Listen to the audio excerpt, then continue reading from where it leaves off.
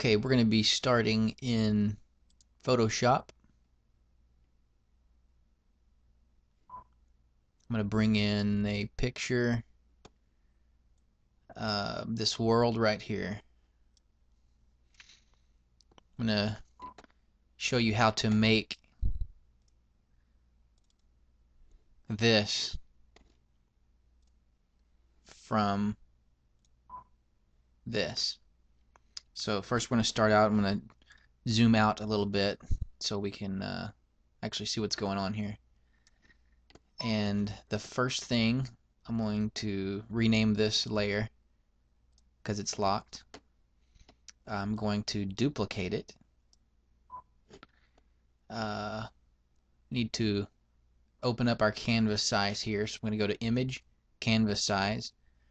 On the width, I'm going to, let's make it 4,000 pixels. And I want it to expand to the right. That's more than plenty. Grab my Move tool. With my copied layer selected, I'm just going to slide it over. I'm actually going to drop it to the back. Going to go to Edit, Transform, and flip horizontal.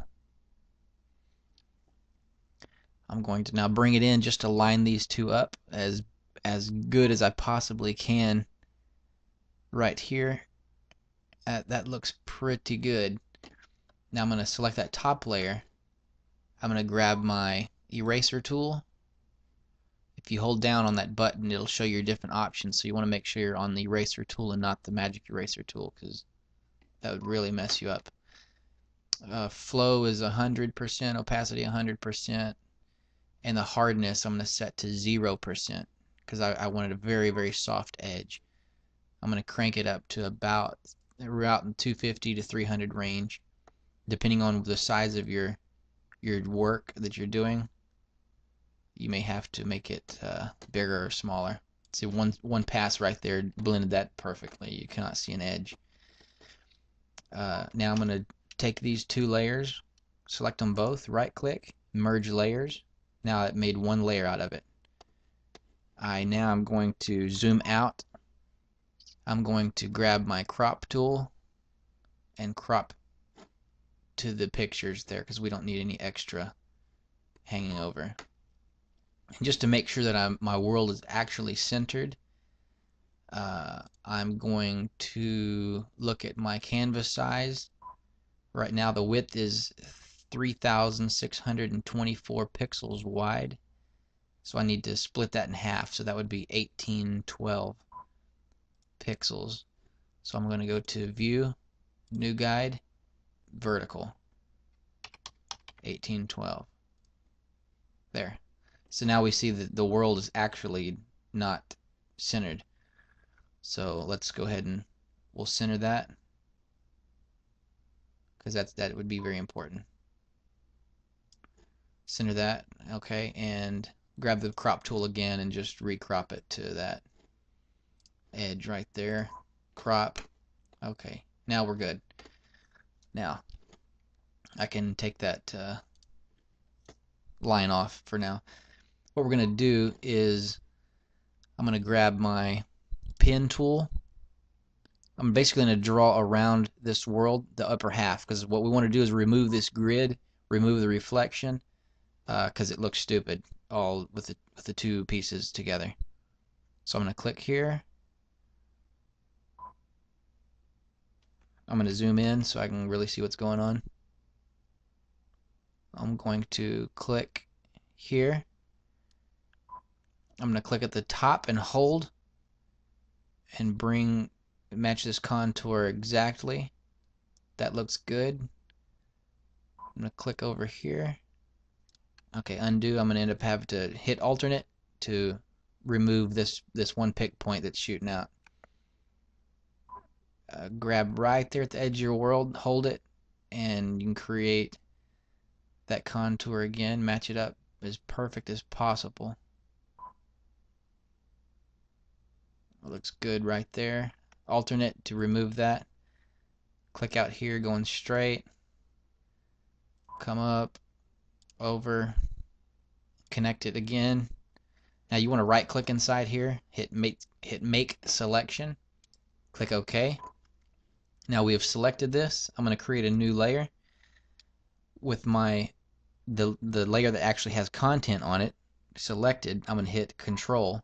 I'm going to jump up here to the empty layer and I'm going to hit paste. It's going to paste that selection into my new layer. So if I turn off my bottom layer, you'll see that's all I have.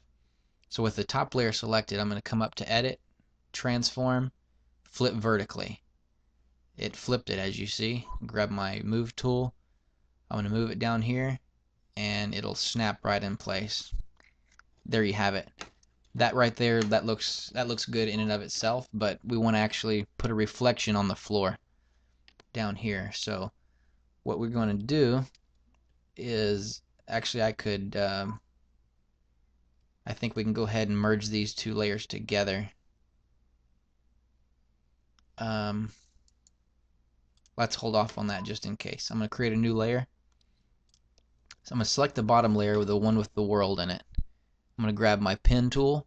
Now we want to draw a perfect circle around this globe.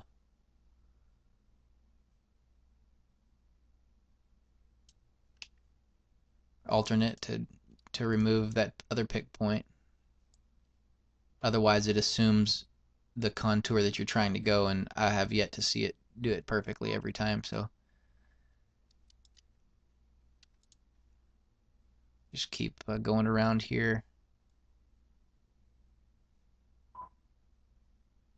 Just want to match it up as perfect as possible.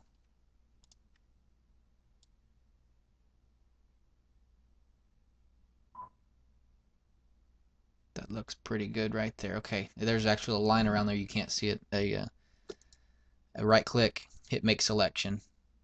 Now we've got that selected on we're gonna go ahead and copy, because we're on the layer with the actual globe. Come up here to our new layer and paste it in there. Now if you turn your other layers off, all you have is the world. That's what we want. So now we're going to take that, with that layer selected, come up to Edit, Transform, Flip Vertically. Now we have our worlds upside down. We're going to move it down here and line it up as best as possible, just barely touching or not touching. You don't want them to overlap any at all. That would look really stupid. So just butt them up there as close as possible, and you want to drag this layer down to your mask layer. It's the third from the left. Now with that mask layer selected, you want to grab your gradient tool and you want to go from bottom to top.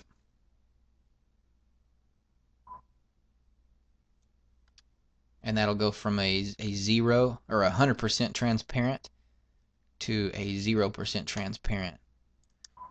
That right there looks pretty good, but I'm going to take the overall, now that we have the nice gradient, I'm going to take the overall and lessen it to about 75%. You can go more if you like, if you want just a touch of glare. I like to see it, so we're going to leave it at 75% because I'm doing the tutorial.